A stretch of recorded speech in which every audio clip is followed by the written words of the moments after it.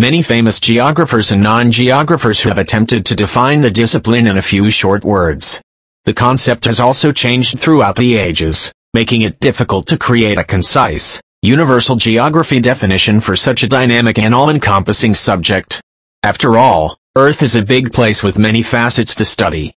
It affects and is affected by the people who live there and use its resources.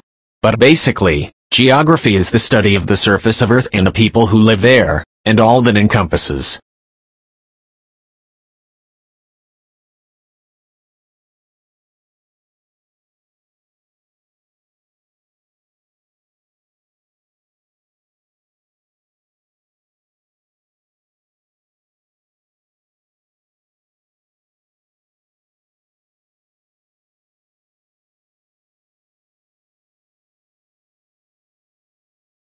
The recipe for making any creature is written in its DNA. So last November, when geneticists published the near-complete DNA sequence of the long-extinct woolly mammoth, there was much speculation about whether we could bring this behemoth back to life. Creating a living, breathing creature from a genome sequence that exists only in a computer's memory is not possible right now. But someone someday is sure to try it, predicts Stephen Schuster, a molecular biologist at Pennsylvania State University, University Park, and a driving force behind the Mammoth Genome Project.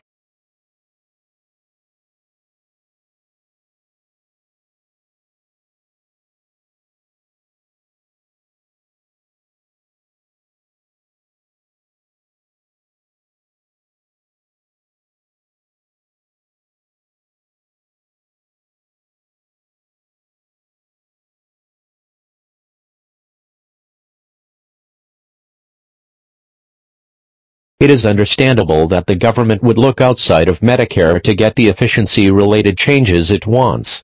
If Medicare was capable of delivering those things, it would have already done so. The objections to making such a move will be about the potential loss of jobs from Medicare. Given how labor-intensive the current system is, this will be a genuine concern, but one that is facing all industries dealing with modernization through improved technology.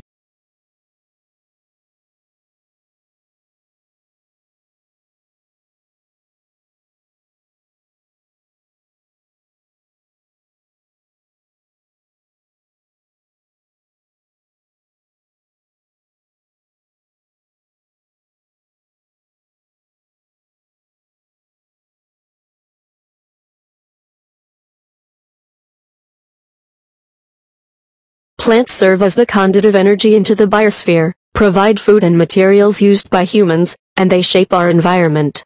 According to Erhard and Frommer, the three major challenges facing humanity in our time are food, energy, and environmental degradation.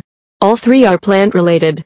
All of our food is produced by plants, either directly or indirectly via animals that eat them.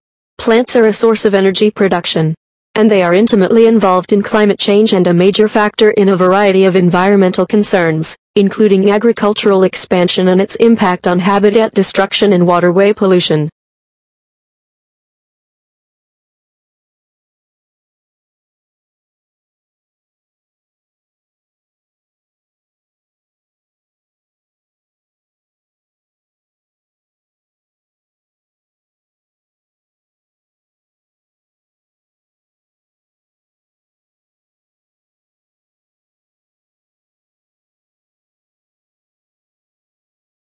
When our skin is directly exposed to the sun, our bodies make vitamin D, a vital tool that helps with calcium absorption and building strong bones. Some of it comes from diet, but a good portion also comes from the sun. And according to the Mayo Clinic, as little as 10 minutes of sun exposure can provide us with our daily dose. According to the Vitamin D Council, your body can produce 10,000 to 25,000 IU of vitamin D in just a little under the time it takes for your skin to turn pink.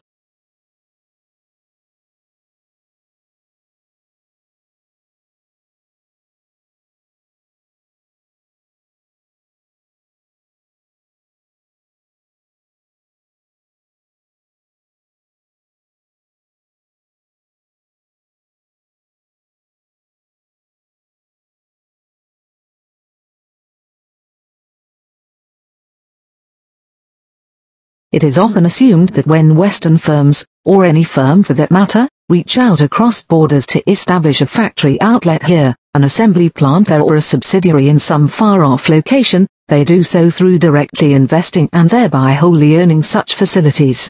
In the 1970s and 1980s, among the low-cost manufacturing overseas operations, this was indeed often the case, but increasingly Western firms started to conduct their business at a distance through a variety of indirect means, of which subcontracting became the principal arrangement.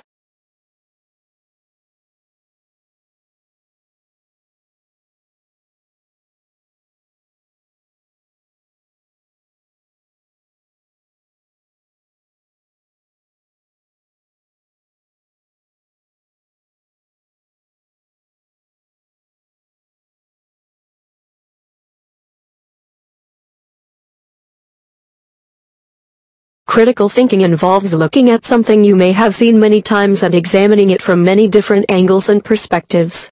It involves going beyond the obvious or beyond easy to seek new understanding and rare solutions.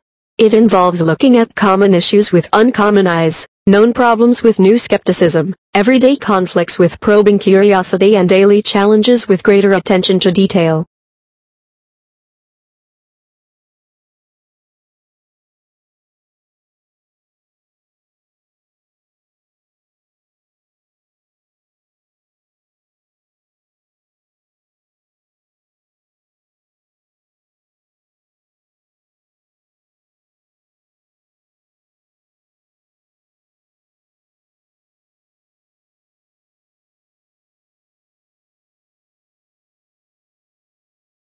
While accounting focuses on the day-to-day management of financial reports and records across the business world, finance uses the same information to project future growth and to analyze expenditure in order to strategize company finances. By studying this major, you get to have a better insight on the market. With the right knowledge and skills acquired, you should be able then, when you graduate, to advise others in making strong investments. This major will help you gain responsibility of predicting and analyzing the potential for profit and growth, assessing monetary resources, utilizing accounting statistics and reports, and also looking externally for future funding options.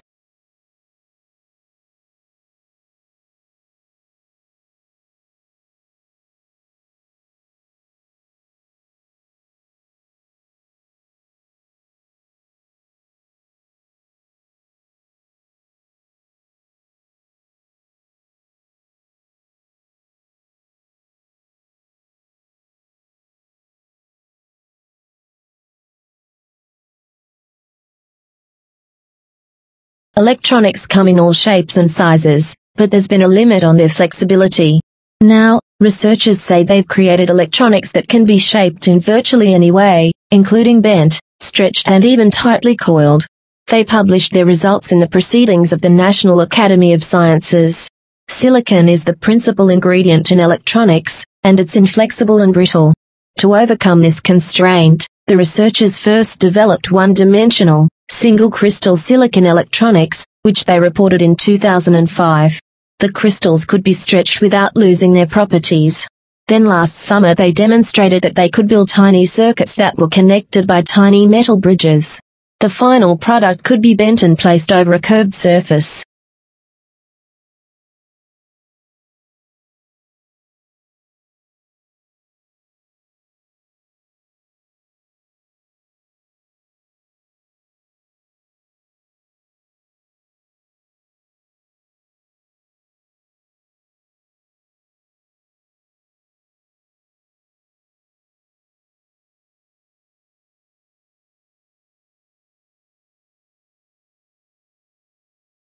When people worry about a glut of liquidity, they are thinking of the first of these concepts.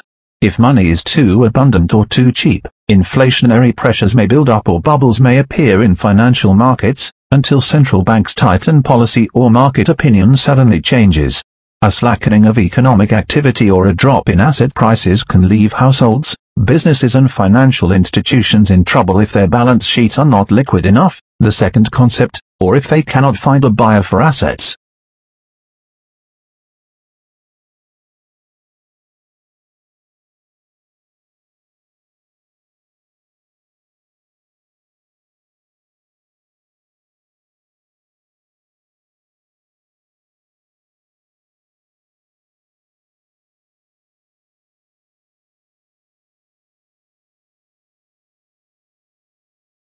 At the height of summer, the Antarctic, tourist ships move gently around the coast.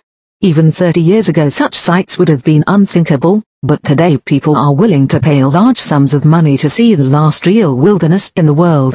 In the Arctic, careless human exploitation in the past has damaged the fragile ecosystem. Today concerned governments are trying to find ways to develop the region while caring for the very special natural environment. Because the Antarctic is less accessible than the Arctic, it is still largely undamaged by humans, although holes in the ozone layer above the Antarctic have already been discovered. Many people believe that one way to preserve the area is to make the whole region into a world park, with every form of exploitation internationally banned.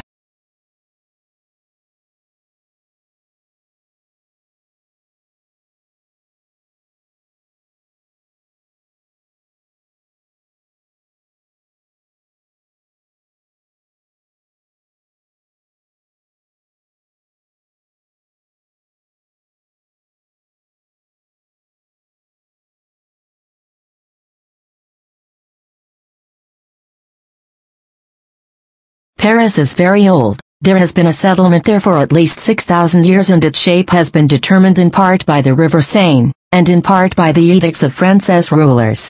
But the great boulevards we admire today are relatively new, and were constructed to prevent any more barricades being created by the rebellious population. That work was carried out in the middle 19th century. The earlier Paris had been in part a maze of narrow streets and alleyways. But you can imagine that the work was not only highly expensive, but caused great distress among the 500,000 or so whose houses were simply razed, and whose neighborhoods disappeared. What is done cannot usually be undone, especially when buildings are torn down.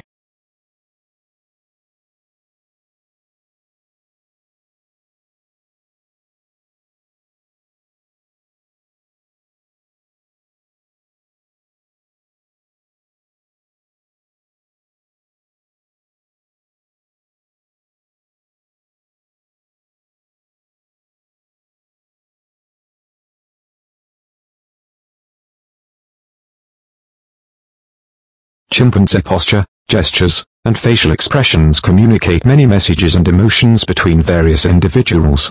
When greeting a dominant individual following an absence or in response to an aggressive gesture, nervous subordinates may approach with submissive signals, crouching, presenting the hindquarters, holding a hand out accompanied by pant grunts or squeaks. In response, the dominant individual may make gestures of reassurance, such as touching, kissing, or embracing.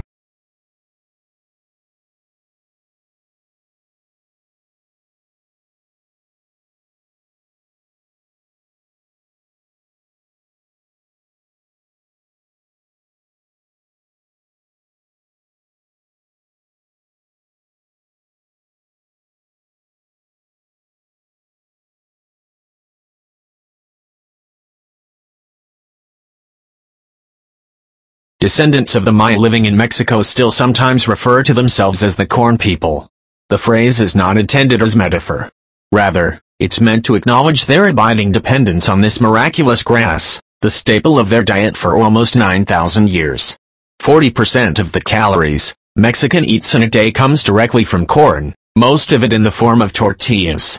So, when a Mexican says I am maize or corn walking, it is simply a statement of fact. The very substance of the Mexican's body is to a considerable extent a manifestation of this plant.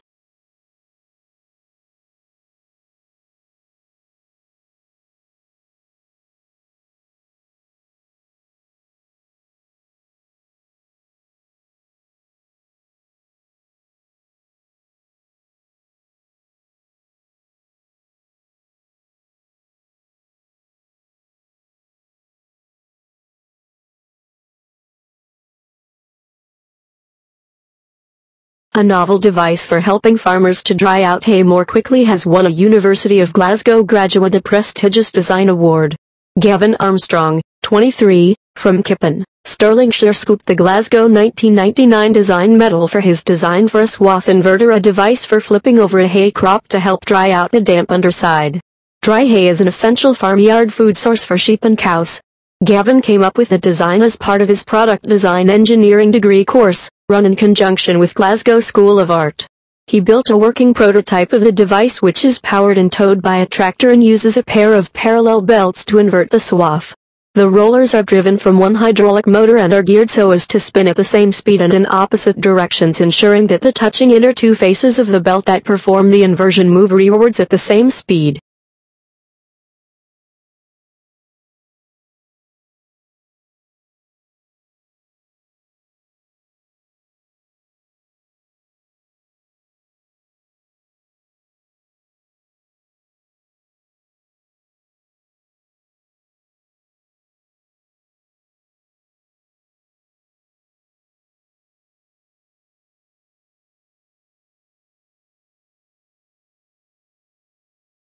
The Romans glorified the bravery shown in the arena, but trivialized the events and degraded the participants.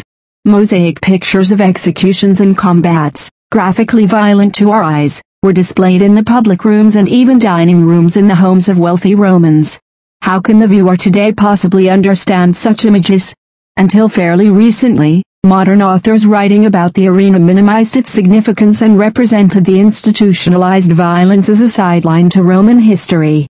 The tendency was also to view the events through our own eyes and to see them as pitiful or horrifying, although to most Romans empathy with victims of the arena was inconceivable. In the past few decades, however, scholars have started to analyze the complex motivations for deadly public entertainments and contradictory views of gladiators as despised, yet beloved hero slaves.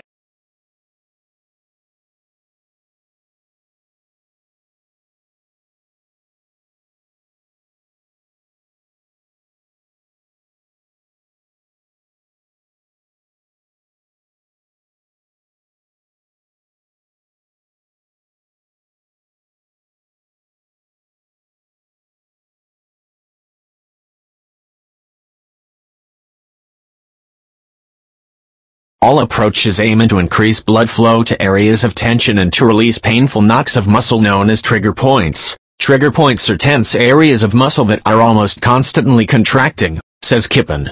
The contraction causes pain, which in turn causes contraction, so you have a vicious circle.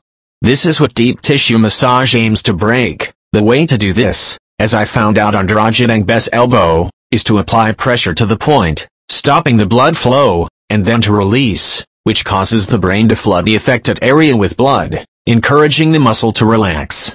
At the same time, says Kippen, you can fool the tensed muscle into relaxing by applying pressure to a complementary one nearby.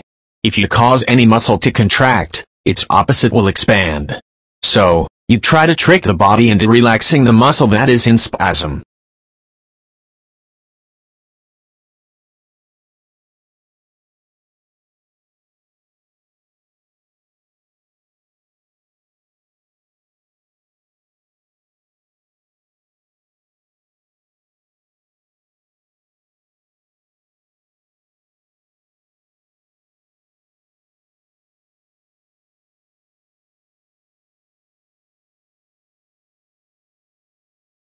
I use the word civilization now for the first time, because before the Bronze Age there is nothing that we would define as civilization. Civilization involves the establishment of permanent dwelling areas that we call cities as opposed to villages. Agricultural villages will have existed all over the place in the late Stone Age, in the Neolithic period, as it is known. But there is a difference, and the critical difference is that a city contains a number of people who do not provide for their own support. That is to say, they don't produce food. They need to acquire it from somebody else. Instead, they do various things like governing and are priests, and are bureaucrats, and are engaged in other non-productive activities that depend upon others to feed them. That's the narrowest definition of cities.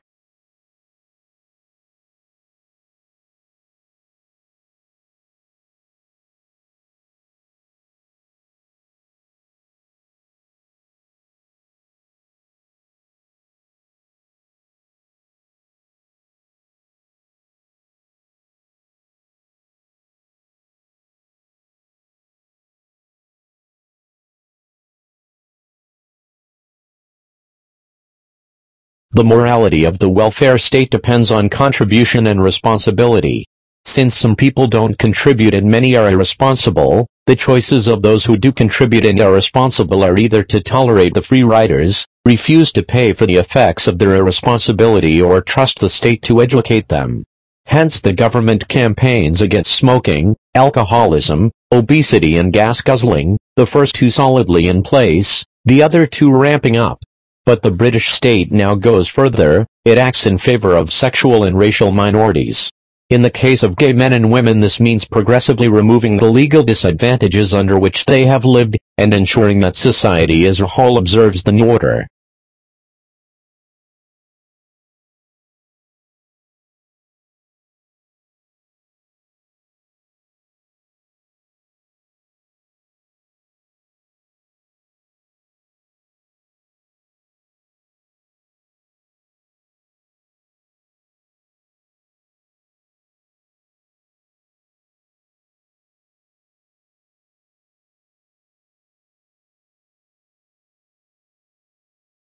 Despite transport problems being a topic of frequent dinner-table conversation, comprehensive assessment of policy direction for transport has been the subject of remarkably little academic analysis. This chapter introduces the scope of the book, which is intended to help redress this shortcoming. The primary focus is on urban transport policy, with the emphasis being on policy analysis rather than analysis of the policy process. Importantly, the chapter sets out some key propositions that have been important in shaping the author's approach to the particular matters that are considered in subsequent chapters.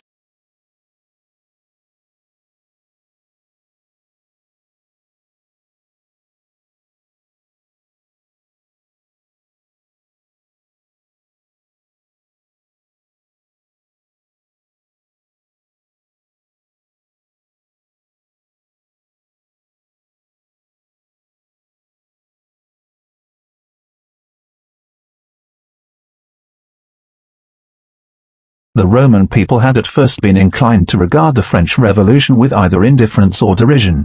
But as the months went by and the émigrés who remained in the city were less and less hopeful of an early return home, the mood of the Romans became increasingly antagonistic towards the assassins of Paris.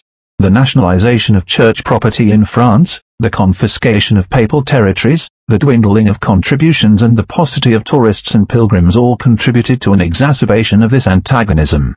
When the French Convention, determined to gain international recognition for the Republic, dispatched envoys to Rome, the people turned upon them in fury.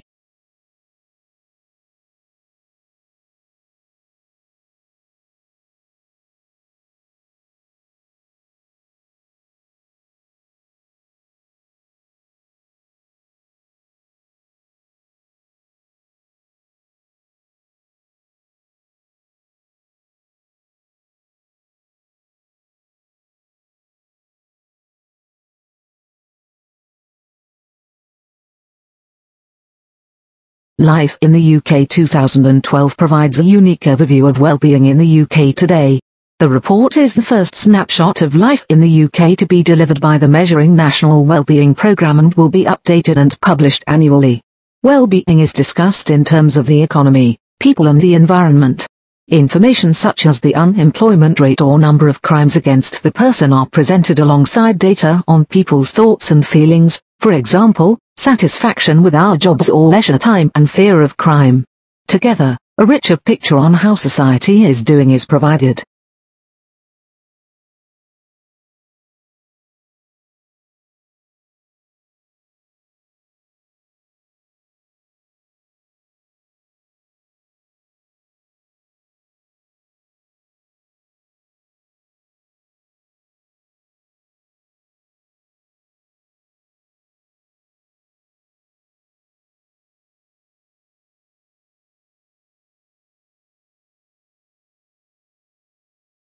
The fall of smallpox began with the realization that survivors of the disease were immune for the rest of their lives. This led to the practice of variolation, a process of exposing a healthy person to infected material from a person with smallpox in the hopes of producing a mild disease that provided immunity from further infection. The first written account of variolation describes a Buddhist nun practicing around 1022 to 1063 AD. By the 1700s, this method of variolation was common practice in China, India, and Turkey. In the late 1700s, European physicians used this and other methods of variolation, but reported devastating results in some cases. Overall, 2% to 3% of people who were virulated died of smallpox, but this practice decreased the total number of smallpox fatalities by tenfold.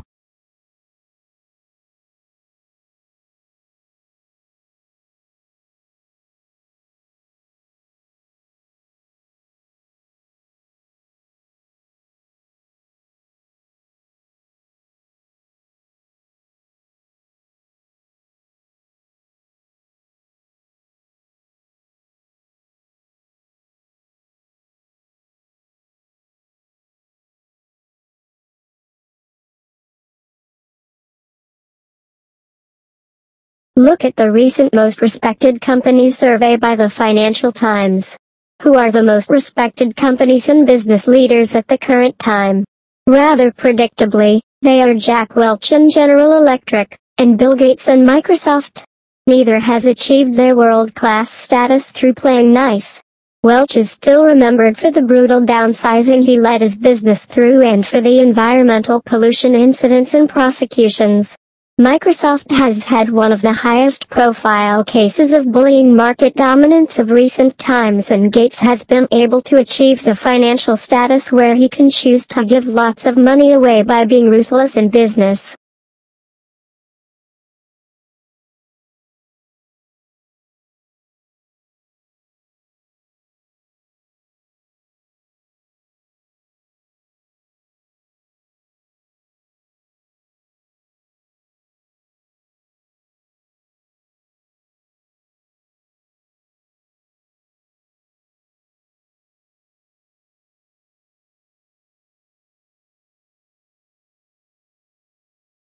Everybody needs fresh water. Without water, people, animals and plants cannot live. Although a few plants and animals can make do with salt water, all humans need a constant supply of fresh water to stay fit and healthy. Of the total supply of water on the Earth, only about 3% of it is fresh. Most of that is stored as ice snow at the poles, or is so deep under the surface of the Earth that we cannot get to it. Despite so much of the water being out of reach, we still have 1 million cubic miles of it that we can use. That's about 4,300,000 cubic kilometers of fresh water to share out between most of the plants, animals, people on the planet.